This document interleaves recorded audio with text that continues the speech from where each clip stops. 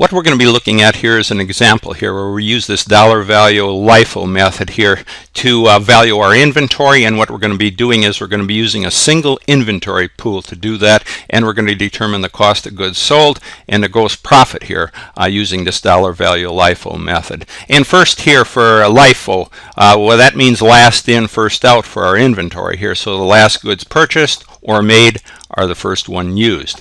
And what we're going to be doing here with this dollar value LIFO method, we're going to be looking at 1 year here. We're going to have what we call our base year, and that's 11X1, and this is where we're going to change from the FIFO inventory method here to this LIFO inventory method. And what we're going to be looking at is really 1 year here, where we have we're looking at our base year inventory versus our current year inventory, and this current year inventory is going to be based on the end of the year here, 12/31X1.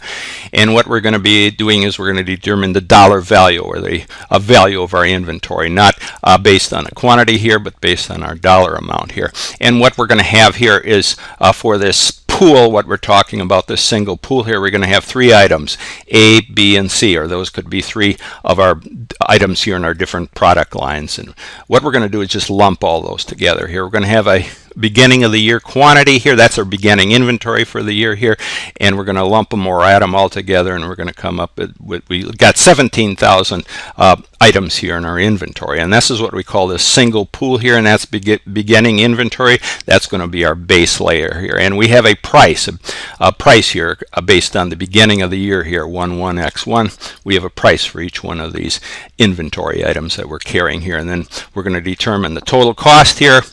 Quantity times the price equals our cost, and we sum those for each of our items A, B, and C here, and we're going to come up with a beginning inventory dollar value here of $380,000. Now this is going to be a key amount here.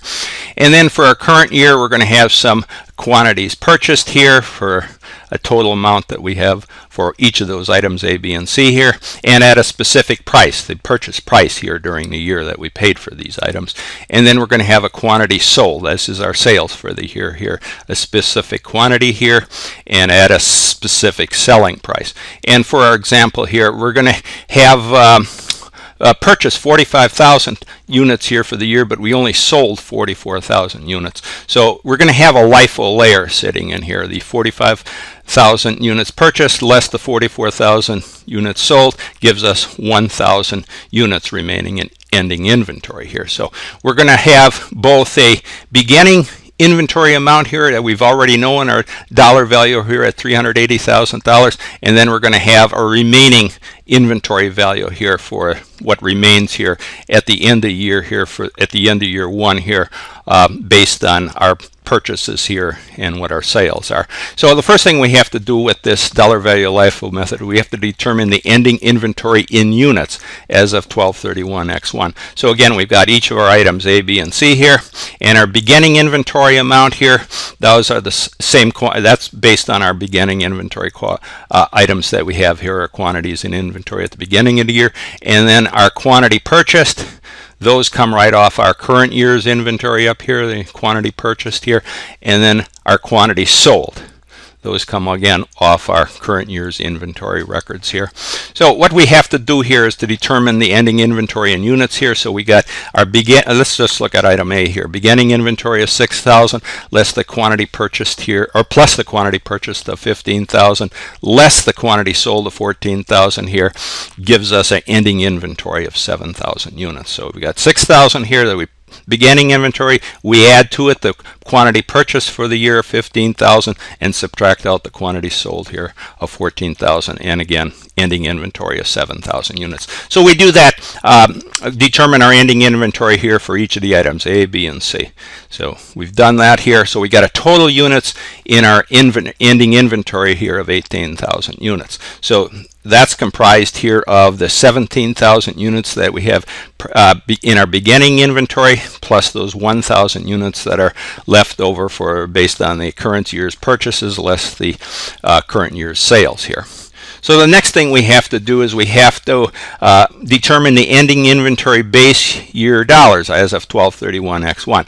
So what we do here is we take those ending inventory amounts here that we have calculated for each of the items, A 7,000, B 4,000, and C 7,000. So we take the ending inventory items here that we have here, and take those times the price. Now this is the base year price. Now we can go back and look at that, and let's go up there and look at it. So here's our base year price here that we have when we made this conversion here. We had A, $10 per unit, and B, $25, C, $40 per unit.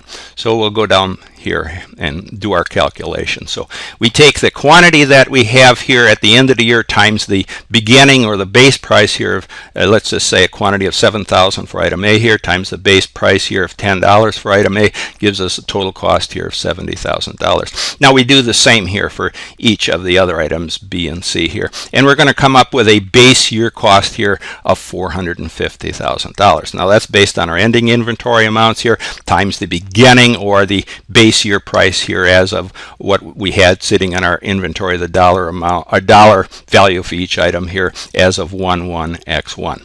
Now the next thing we have to do is we have to calculate our ending inventory in the current year dollars here as of 12/31x1. So again, we're going to still work on these ending inventory quantities that we had up here.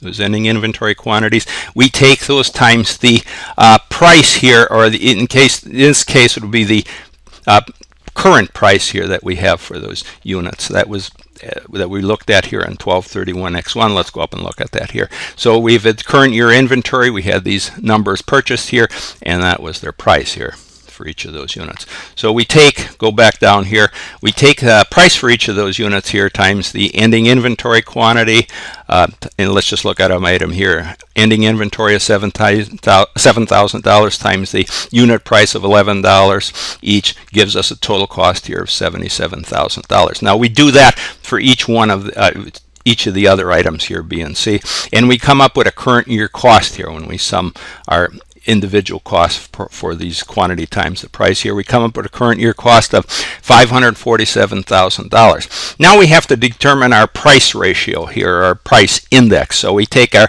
ending inventory here at the current year cost of $547,000, and then we divide that here by the ending inventory base year cost here of $450,000. So the $547,000 came off here, our ending inventory and current dollar amounts here, and then our ending inventory in the base year amount here of $450,000. So we make that division here, and we come up with a price index of 1.216 here. So what has happened? We've just taken here, and it's like this is what a unit of inventory would be worth at the end of the year based on the beginning of the year.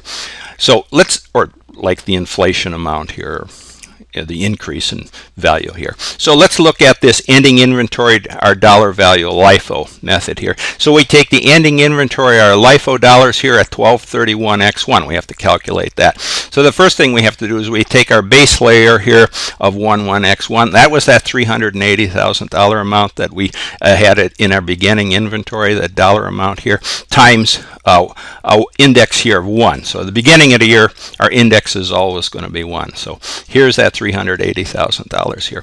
And you can go back over here and just look at it again. For our base year inventory 1/1x1, here we had those 17,000 units here that we calculated at the base year price here, and that was $380,000.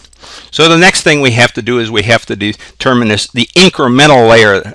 That was the increase here in our inventory during the year here. And if you just go back here, remember that was that 45,000 purchase less the 44,000 sold. That's that 1,000 quantity here, inventory increase during the year. So we take, this is the incremental layer here. We take the base year cost here, $450,000. That's what we calculated up here. And we subtract out this base year beginning inventory amount here of $380,000, and then we take it times the price index here, 1.216. So this is what the this incremental amount of inventory, these were the base year costs here, and take that times the price index. This is what it's worth here at the end of the year here in this dollar value LIFO method here. $85,120. So just summing here, our base year inventory beginning layer of $380,000 plus the $85,120 $20 here for our incremental layer increase. We're going to come up with an ending inventory in LIFO dollars here at 12/31/X1 of $465,120. Now let's go up here and do our cost of goods sold here. So we take our base year inventory, the amount here in 1/1/X1 here of 380,000, and then we have to add in our purchases here for the year. So we can go back and look at that here. So our purchases, we came up here with our current year inventory amount here, our number of quantity times the price here. So again, for our purchases, we do that for each item here, A, B, and C.